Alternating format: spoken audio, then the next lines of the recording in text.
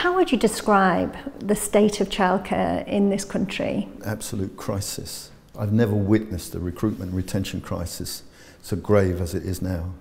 If this continues, in commercial terms you would argue it would be a market collapse, but in real terms we prejudice the life chances of lots and lots of children. None of this can be delivered. We have settings reducing their hours. We have parents struggling to get access for their 3 and 4-year-olds.